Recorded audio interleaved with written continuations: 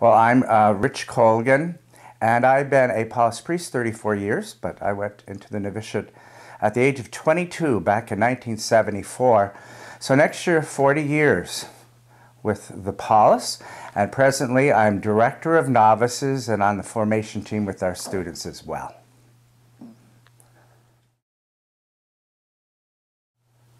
I would say that my ministry as the Director of Novices is really to give a foundation to the new guys as to what we Paulists are about, as well as not only Paulist history and our charisms and emphases of evangelization and reconciliation and ecumenism, but also just talking about prayer and going out there for the first time in service in ministry, wearing a clerical shirt for the very first time, and how it feels to be a public representative of the church. So that 101, I guess you'd call it.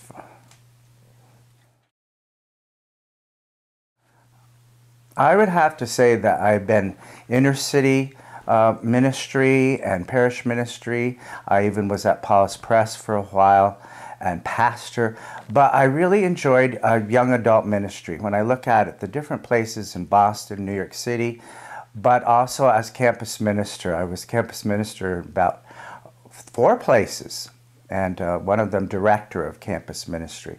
So I enjoy young adult ministry, I would have to say. And of course, Director of Novices, welcome back to young adult ministry right now, too.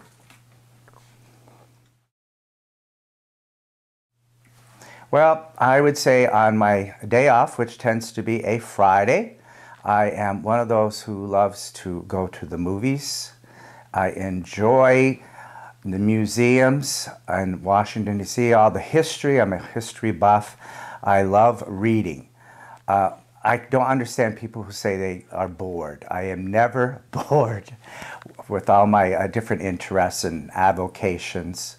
But it really has to do primarily with liberal arts things. But I find I can talk a great deal about the latest music, movies, books. Happy. I find that I am indeed very happy, very content, very at peace, enjoying my ministry, enjoying my life.